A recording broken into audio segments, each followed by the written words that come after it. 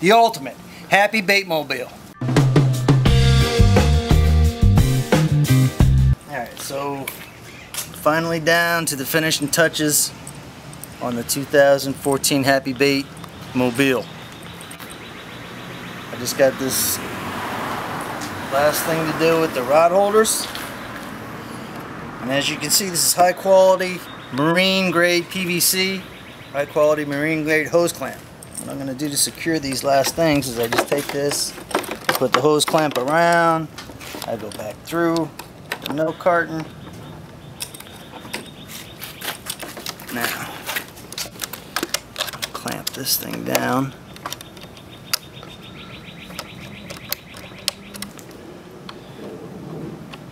Clamp this down.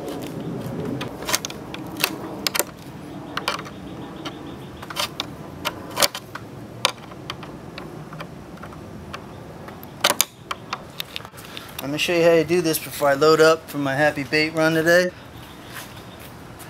If I wasn't happy baiting, like usually around, first week of November when happy bait's over and all that, real simple. Take this, pull it up, wiggle it out. I'm not happy baiting. Take it, I put it in, wiggles in like that. Now I'm happy baiting. Alright dudes, real quick, going over all the equipment, essential stuff to do your happy baiting and pre-putt action. Now check out this net. You see this net? Small mesh, 1/4 inch mesh, little cheap, small net. Real easy. There's a reason for that. You want to be mobile. Now I don't know, I'm taking mobile to a new level over here. So I take the net, put it in my bag. There's a reason for that. I don't want it wiggling around. I don't want a lot of weight in the back of the thing. So I put it in this bag.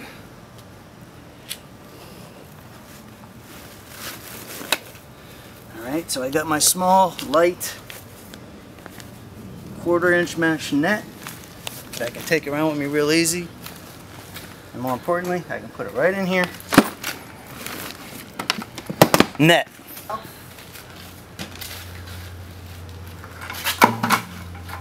Certified 5-gallon bucket. Let's get the sand out of there. What you want to do is you want to put your beach towel in first. The reason you want to put your beach towel in first is that'll keep everything from shaking around. See that? Nice and tight. One of the benefits of having just a small orange tackle box like that, real simple. It fits inside the 5-gallon bucket.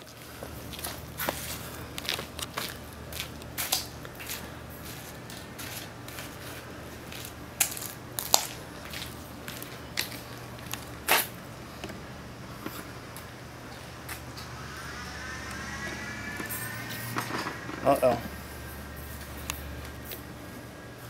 Epic fail. Let's see if I got enough juice in this thing to make it two putts.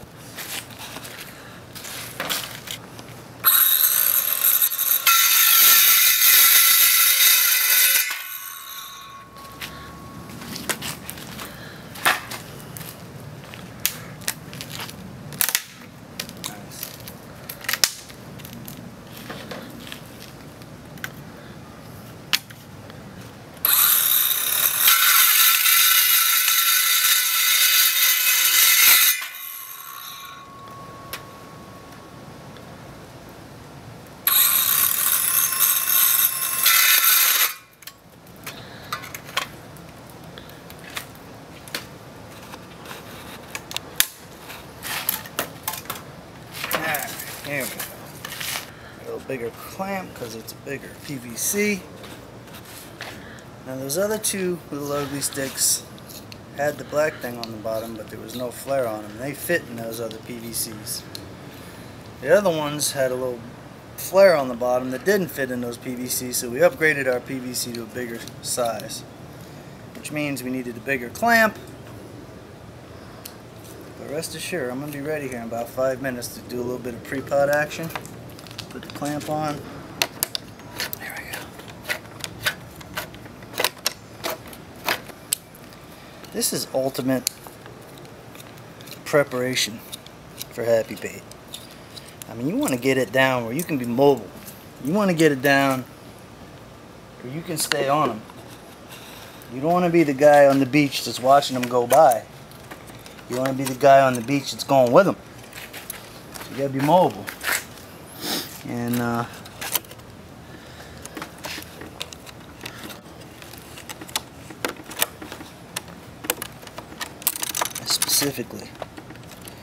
specifically designed to get lunkers in people's faces. Key to that is being mobile when it comes to happy bait.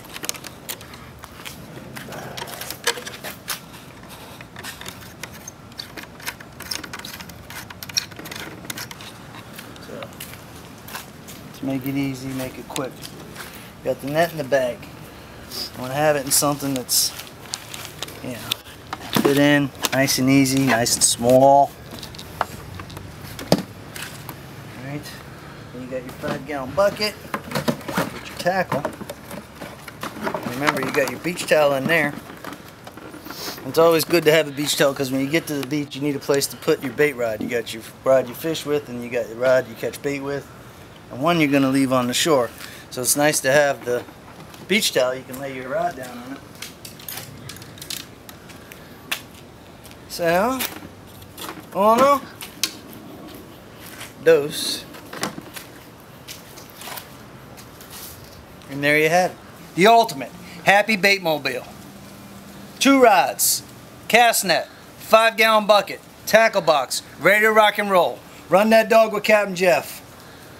Hold on, I'm gonna certify my 5-gallon bucket. This will be one of the buckets. This will be one of the buckets that I'm using. Like that. Bam! Happy bait. Run that dog with Captain Jeff.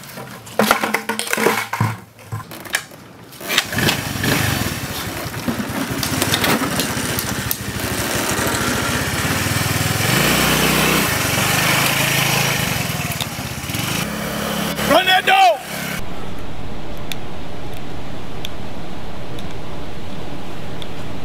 I don't know, what do you guys think? You think this thing's gonna end up working? Or you think I should throw it away?